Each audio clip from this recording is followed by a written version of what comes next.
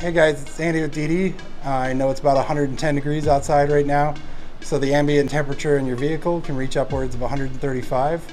That's where your amp is going to start at. So let's try and find a way to keep you cool with some tips here. Here at DD, we recommend a custom built fan for your amplifiers. I'm just playing, let me go show you some stuff. So this is a 12 volt fan. This is going to blow air across the heatsink, which is going to maximize the cooling potential of the heatsink. The main job of the heatsink is to wick heat off the electronic components internally on the amplifier. This is where it gets hot. This heatsink right here is what cools that off. So you can create a push-pull effect on these amplifiers. Right now this fan is pushing across, but you can create a pull effect on the opposite side of the amplifier to pull the air across it as well.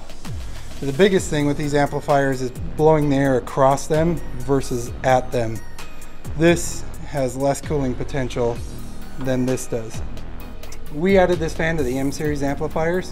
When we did that, we saw thermal reduction of up to 25 degrees of their operating temperature, which allowed them to play longer than 20 minutes. You get all day play without running into your thermal protection limits now. Hopefully this will help you keep cool in these long, hot days.